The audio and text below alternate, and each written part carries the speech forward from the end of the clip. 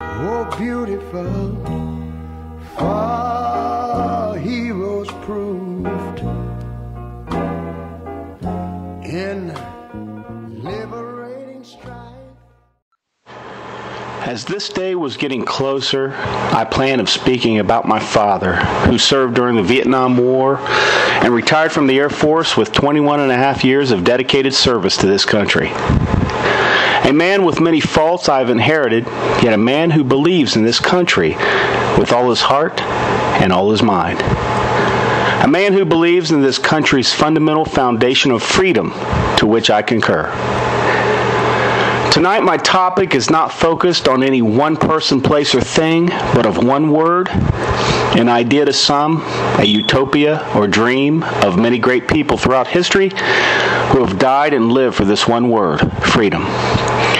The notion of freedom began in this country from the shores of Plymouth Rock to the cotton fields of South Carolina. I ask you tonight, what does freedom mean to you? Webster's dictionary defines freedom as the state of being free, liberty, independence. Words that should be familiar to all of us. My country, 'tis of thee, sweet land of liberty, of thee I sing. Land where my fathers died, land of thy pilgrim's pride, from every mountainside, let freedom ring. For many years I grew up like many of you singing those words, let freedom ring. What exactly does freedom mean to you? I have to be honest with you. That song, along with the Star-Spangled Banner, didn't mean much coming from a fifth grader, let alone into my adult years. For this, I am ashamed. For my mother, an immigrant from Thailand, you would have thought while scrubbing dirty toilets in a hotel for 15 years, she would have complained about this country. Yet she worked every day with a smile on her face, knowing that somewhere in the world, someone else was worse off. While taking care of 3 children, working a 50-hour week, and learning to read and write a foreign language on her own, nearly 25 years later, she stood in a federal courthouse and held her hand up high and taking an oath to finally becoming an American citizen. To her, freedom is more than a word. It's a privilege, a lesson many spoiled Americans have failed. I, like many of you, have taken for granted a lot of what most people in the world harbor as a precious commodity. The word freedom is something we cannot see, taste, or touch, yet so many have died for its meaning so that others could feel it or escape to its embracing arms. To begin, I'd like to read you again the passage of that childhood song. My country, 'tis of thee, sweet land of liberty, of thee I sing.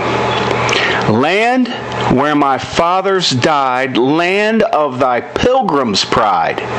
From every mountainside, let freedom ring.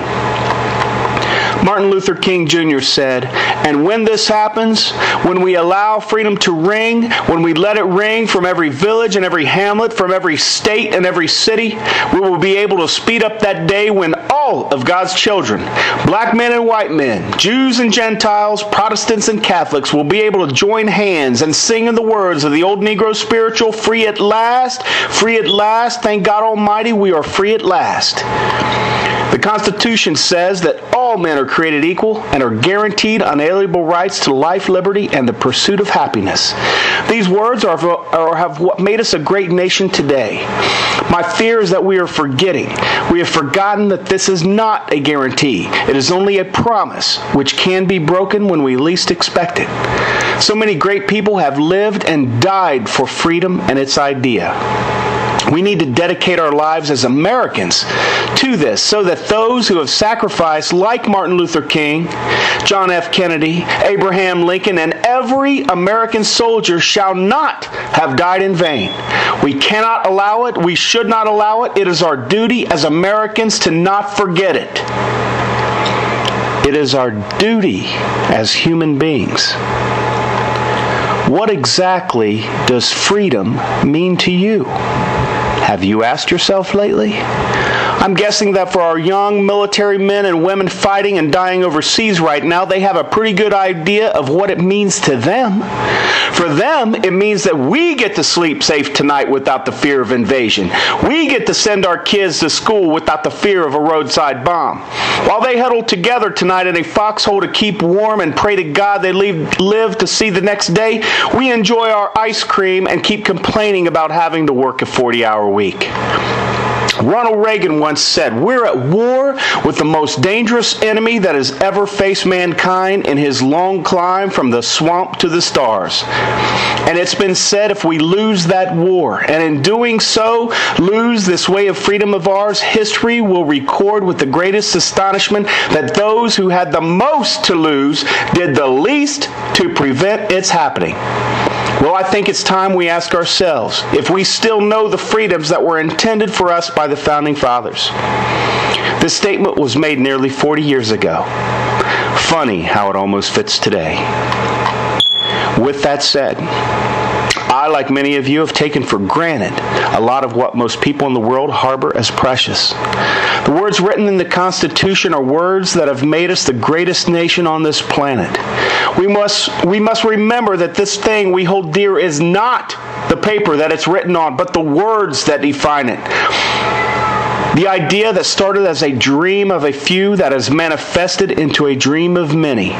My fear is that we have forgotten that this is not a guarantee. It is only a promise we have made to each other. A government for the people, by the people, not a government that rules the people. This thing we call freedom, to some may be idle words. A word found only in a dictionary or in a speech like this one. A word that is abused for self-promotion without representation in order to get a vote. This is not the politicians' fault, it's our fault. It's our fault for not questioning them when they choose to vote for new laws that restrict our freedoms in the name of public safety. To use our very own fears and ignorance against us. Laws that contradict our very own Constitution. It's our fault for voting for them because they dress better than the other candidate, raise more money, or have a better TV commercial than the other. It's our fault for complaining at the kitchen table, and then after our stomachs are full, we walk away and pretend that it will work itself out. A broken vehicle cannot fix itself. We are the mechanics of this vehicle we ride called America, and most of us expect a free ride without chipping in for gas money. If one of our friends acted like that, we kick him out to the curb.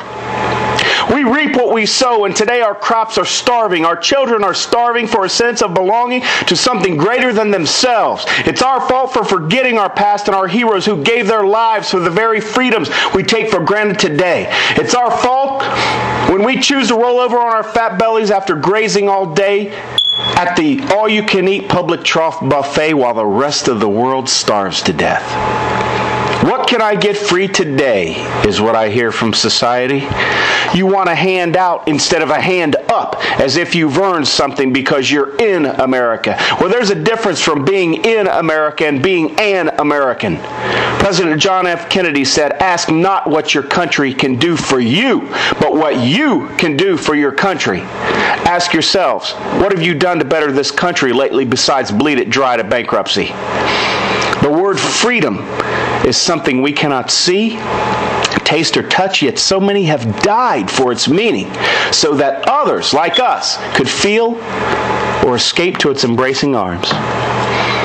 We are gathered here today because of this right, the right to freedom of speech. Freedom to choose where we want to go to school. Freedom to choose what clothes we want to wear. The basic freedom of choice. And that is why I dedicate tonight to freedom. A thing we cannot see or physically touch, but most yearn to feel. An idea so fragile, if we're not careful, if we don't educate ourselves and have the courage to defend it, we risk to lose it. And in conclusion, there is no better time than today. I believe in this country and the grass-rooted ideals it was created for, and I am hopeful we will steer this vehicle in the right direction, so long as every American pick up a wrench and act as its mechanic to lend a helping hand. But We cannot keep giving free rides to the freeloaders. The weight is too much to bear for the few. If you choose to come to America, we expect you to become American. Love the land you call home and be prepared to defend it. Believe in the American dream. Work for the betterment of America and be proud to be American. Freedom is not free. It's a privilege that must be earned, or we risk losing ourselves as Americans.